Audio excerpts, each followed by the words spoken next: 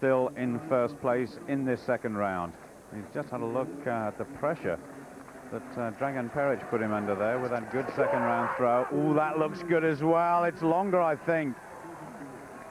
And compare the two styles as well. Perić, the rotator, rather like a discus turn.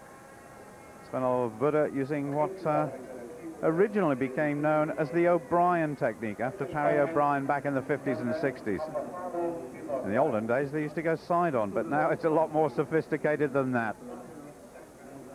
Tremendous aggression at the end of the throw there.